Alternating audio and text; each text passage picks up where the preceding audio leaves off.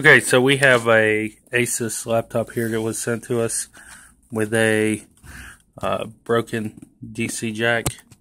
Might not be able to see it really clear in here, but there's a pin missing in the port. So what we're going to end up doing is taking this unit apart and replacing the jack out with a replacement we have here, and then testing it and making sure everything works, and then go from there. Okay, so we have a better look here of the jack. Let's see if we can't get this in focus. Just a little bit here. It kind of went out of focus, but there we see.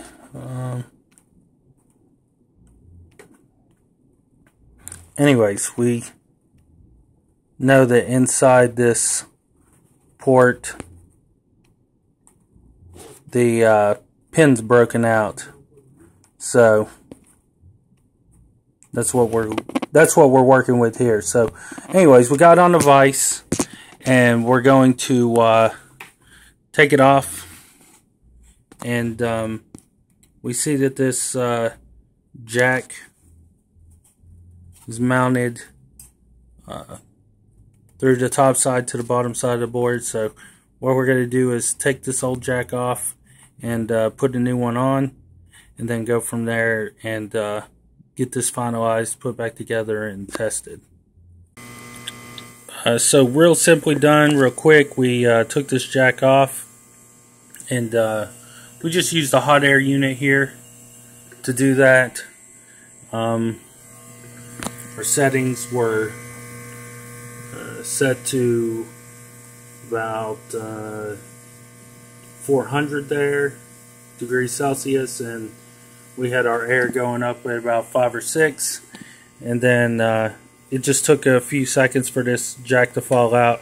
And then what we're going to do is take our new jack and then put that in and solder it in with our hand unit there. So we'll get started on that, and then complete our testing and go from there.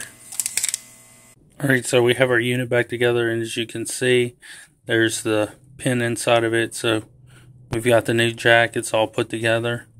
So we're going to end up saying this unit is complete. Everything's done with it.